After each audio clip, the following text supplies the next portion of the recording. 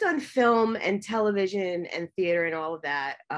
When did you know you were meant to be a performer, that you were like going to go down this path? I'm probably about 3 years old. Yeah, I just kind of knew, that that was what I wanted to be. And, I went all around the path to kind of get back to that. But I'd always wanted to perform and wasn't sure if I knew it was going to be in, acting or whether it be dance or whether it be, you know, what shape it would come in. But I always knew it was what I wanted to do. In terms of Beth's storyline, we get to see her as a mentor, which is so exciting. I thought like, oh, I wonder what mentors you had growing up in the arts, the performing arts, that guided you. Yeah, a lot of teachers, there were some really great teachers I had along the way. I remember having a teacher in the eighth grade, Mrs. Seneca, that was just, she wasn't an artist. She was an English teacher actually, but she was the person who taught me to like write in a journal and kind of like daily diary and sort of to write. And I think from that, I kind of started writing and doing things, but they're just people who invest in you along the way. Um, Henry Edmonds is somebody who, when I was in college, was a wonderful, encouraging person as I went along the way. At one point, I literally asked Phyllis Rashad to be my mentor, and she was my mentor for years. And, I just kept finding, or they found me, but I just kept finding people that I felt like I I see it the way that they see it, or I knew that they would be open to taking the opportunity to help me out, if I needed it. Even now, I call, if I have any dilemmas, like when it comes to producing or things like that, I'll call Jess Rosenthal's one of the executive producers on This Is Us, and ask questions. I ask Dan questions. They're just people that you create relationships with along the way, and then those doors kind of open up to that type of relationship. And it's been so helpful, really, really helpful. So I mentor young people, and then I also get mentored. I make sure like you know Right. I'm receiving as well as giving in the same way. And the last 6 years of your life have been This Is Us. I was wondering, what is it like to just be inside of that character and discover her over the course of 6 seasons? It must feel like a dream, right? To get to do that work. Yeah, it's the longest I've ever sat with any character. So that's always really interesting, is learning someone, and then when you feel like, oh, I think I know who she is now.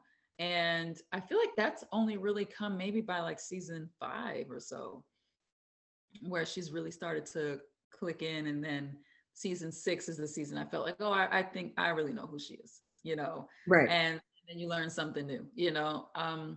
It's it was a process, because in the beginning we didn't know much about Beth, so there was a lot that I kind of made up.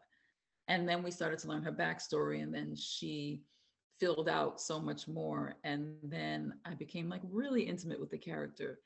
So it's the longest I've ever done it, I tell you. And it really does give you time to try to, give it as much justice as you can, and feel like you can walk away like, okay, I think that's all there is to tell, at least at this point. And it is an ensemble show. And sometimes with ensemble shows, some characters just, you don't get to go on that journey with them as much as other characters would. And I was so happy to see that not only did Beth find herself, within the Pearson family, but outside of it as well. And I just thought that was like such a great journey to track over the seasons. Oh, thank you. Yeah.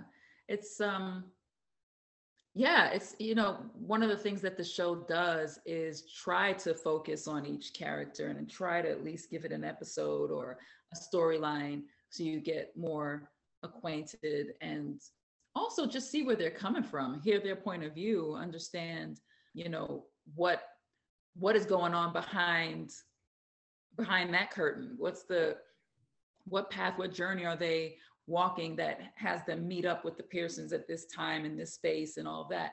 And that's what's one of the things that's really interesting, playing with all those storylines. And there's so many to play with. I mean, there's been times where they explored the life of the firefighter who left Randall, you know, on, or the firefighter who I guess picked up Randall from the fire department doorstep, Yeah. that William left him, and they spent an episode in that man's life. So, you know, it was one of the specialties of the show to really dig into what people's story is, what everyone's story is. And I love Beth's voice too. Like she's one of my favorite characters, mostly because she brings the levity. Like she is that person who just keeps it real within the Pearson family. She's like, your family is a little too much. The monologues are a little bit much. Like, I don't know about this tradition or this holiday. It's a lot. And I feel like you need that. Like in some way, she's the voice of the audience. Yeah. They, you know, that was a lot of them, you know, creating and it was fun in the end. I started to see even that became more and more, I guess, present as the seasons went by. Right. And so in the end, I really understood like her humor and her, you know, the way that she sees everything, and will comment on it, and it won't be like, you know, it won't be like grimy. It's not, you know, anything that's mean spirited. No, it's But not shady at all. yeah, it's always like really truthful, and just her being honest, and like, I don't really feel it the way you guys feel it. Right, right, right. Which is interesting because, you know, she's not blood, she's not related in that way, but she's very much a part of the family. She's been around, you know, since she's like 17 years old, however old she was. And so she has been a part of this family. So what is it like to have a family member who's not exactly the same type of family, but very much a part of that family and does things quite differently from the rest of their family, and who can also really sit back and observe the family in a bit of an objective way. So it does give a way to sort of have the audience view be present in the midst of everything else. Yeah, I thought back to that scene from last week's episode between her and Sophie just imitating Kevin and Randall. I'm like, that was spot on. Yeah, they've seen that a few times. But it was even fun playing with Alexandra Breckenridge, who plays Sophie. It was fun playing with her because I was like, oh yeah, you know, Beth and Sophie have known each other since they were teenagers. They grew up together as well for a certain point in time. So it was nice to have somebody around who's like Beth, connected in the same type of way. And for them to be able to play, and for them to be able to not take it as seriously because they've seen it a million times. And then you have Big Phil over there stressing out. Yeah. You're like, dude, sit down. You're all right. You know what I mean? You're gonna be okay. And Beth has had significant moments within the show. You know, her opening up the dance studio, that felt like a really big moment. I was wondering, is there a specific moment that you really cherished in getting to play as an actress? Yeah, our Island Girl Part 1 was a beautiful moment to play. And also when Beth and Randall's relationship was on the rocks, those were like really beautiful moments to be able to play, because I learned so much about the character playing those scenes and those episodes.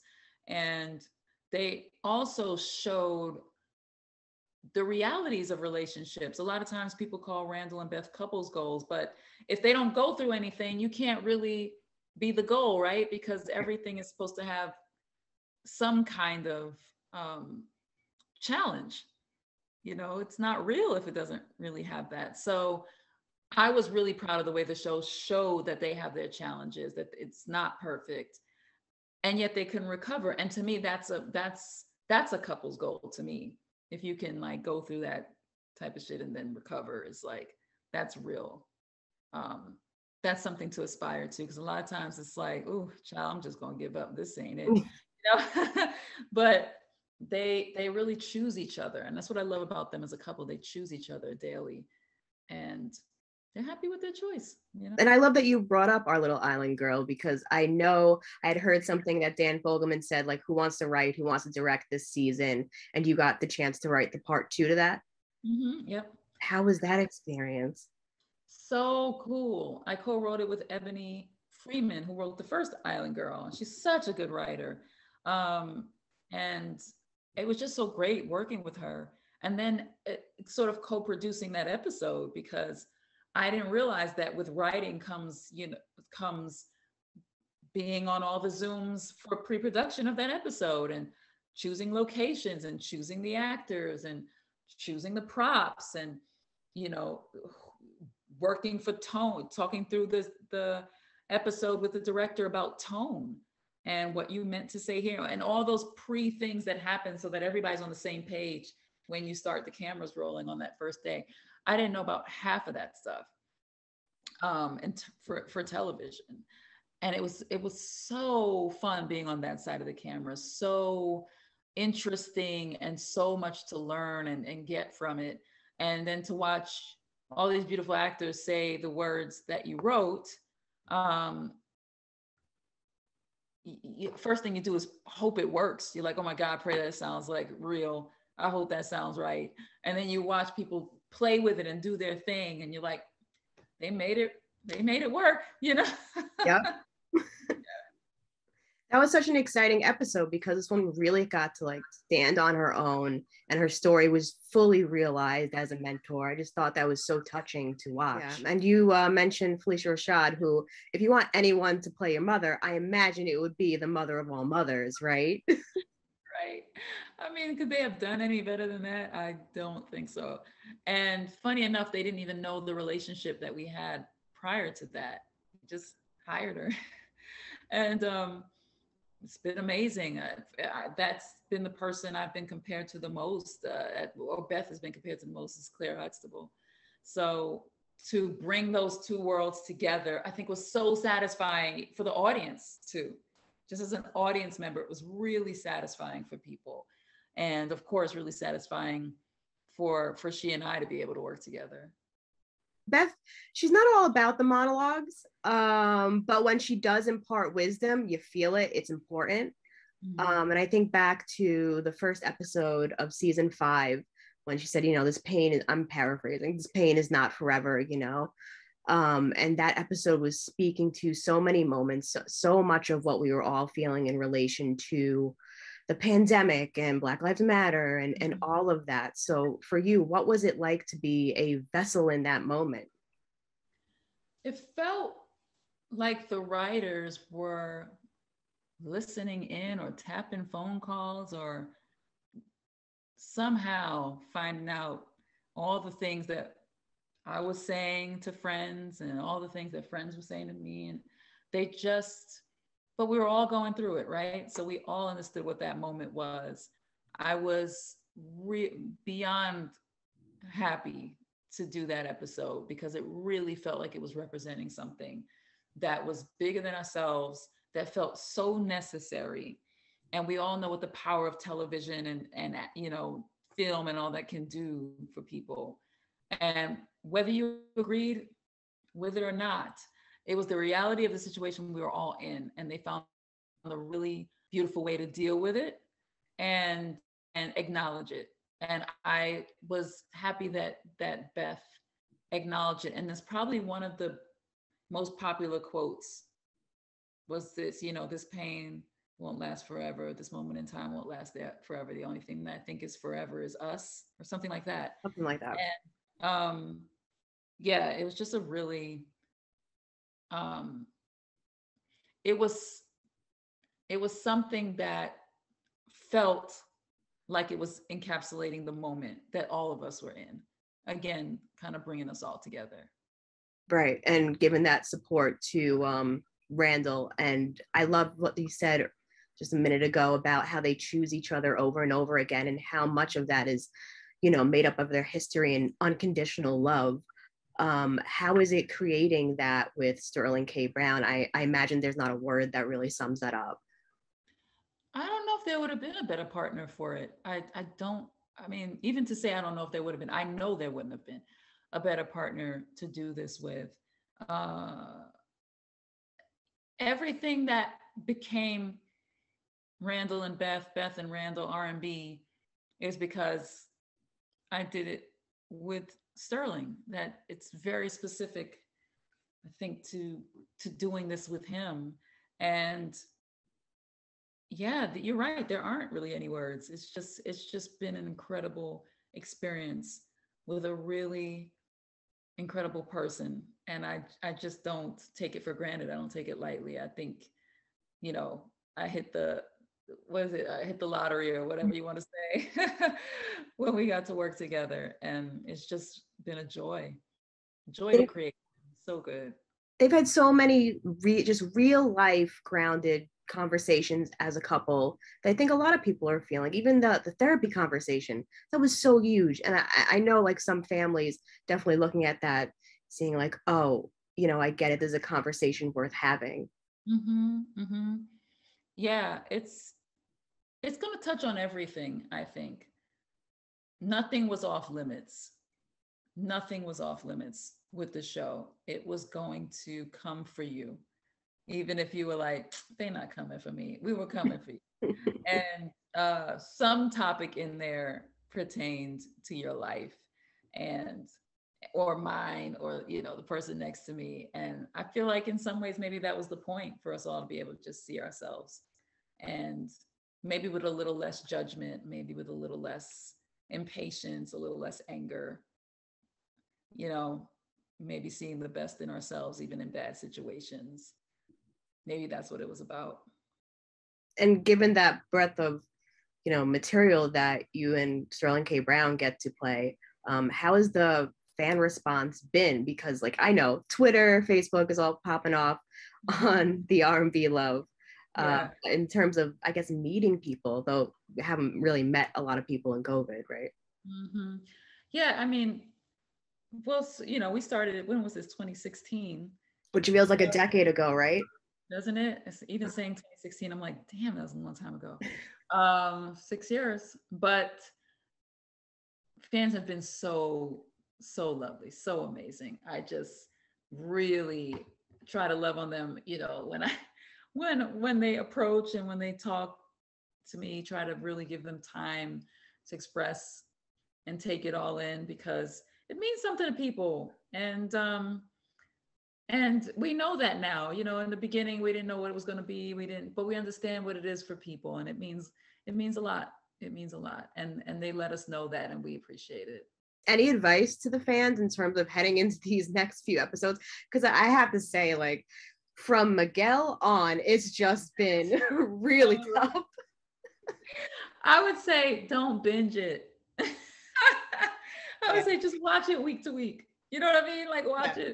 watch it as it comes. It could be might be a little heavy, but there will be comedy. There will be light moments for sure. But it's the end. It's the end of something, and it's an emotional ending, and but a beautiful one too. And Dan has written his butt off. Like, it's really great. And you can trust that you'll be in good hands. This is a finale that he's been writing for 3 years or more. He shot most of it years ago. So there's That's just insane. so much in it that is really wonderful and amazing and so worth watching in real time. So I hope people do. I feel like the cast just needs to get back on TikTok and do another dance. You know what? Let's do it. Lift up the We'll do spirits. something else. We'll do the electric slide or something this time. We'll do something else. Oh, that's a throwback. Drop it right Throwback. after the final episode, just to make people laugh. Yes, let's bring the electric slide back. I'm I all for it. know. Come on, let's do it. Gotta do it. And I mean, it must feel bittersweet for you, right? Oh, definitely. Definitely. It was from the time we finished shooting episode 10 was when it started to get bittersweet. Which was back at the end of January. So it's been a long goodbye, but we definitely had the time to be with one another, to appreciate what we were doing, to do all these, these final episodes where there were so many of us in an episode. So it was great to be able to be around everyone after a year of being so isolated in quarantine in season 5. I just saw Sterling most of the time, maybe the girls sometimes, but that was really about it. I remember not even seeing Justin until around episode 516 of the 5th season. like Wow. around like almost towards the end. We only did 16 episodes that season. So I didn't see him until the very end. And Mandy, I never even got to rub her belly like when she was pregnant with Gus. Like it just we didn't see each other. So this has been they set us up. They set us up big time because they set us up for tears at the end when we wrapped because they had us together almost every day. So it was really a great way to say goodbye. And before I let you go, what have you learned from playing Beth all these years? You know, I've learned you gotta keep never stop discovering a character. Like never stop bringing something new, something fresh, something interesting. Or and I hope as I say that, I hope somebody's not watching this like you ain't bringing nothing new, fresh, and interesting. Oh, But come like, on. but in my mind, I did. Um, always just never give up on your character. Like always just keep discovering something. Keep throwing something in the mix, especially when you play them for a long time. Because it's going to give you something fun to do. It's going to give your audience something, a really great gift, a nice surprise when they can discover something new about a character or you don't like phone it in at any point. You just keep, doing the work and making sure that you're you don't leave any stone unturned. And that's what I learned for 6 years to keep doing that, to keep doing the work. And it's incredible work at that. I've been beating the drum every single season. Like, when is Susan going to get nominated for an Emmy? Come on, let's Oh, let's wow. get this. Let's have this happen already. It's about time. Thank you. All right. Well, it was so great talking to you, and I hope you have You a good too. rest of your day. You too. Thanks. Hope to talk to you again soon. Yes, New Yorker to New Yorker. We got to keep it real. Yes, let's do it. Brooklyn to Staten Island. Why not? Yep. All right. Take care. All right.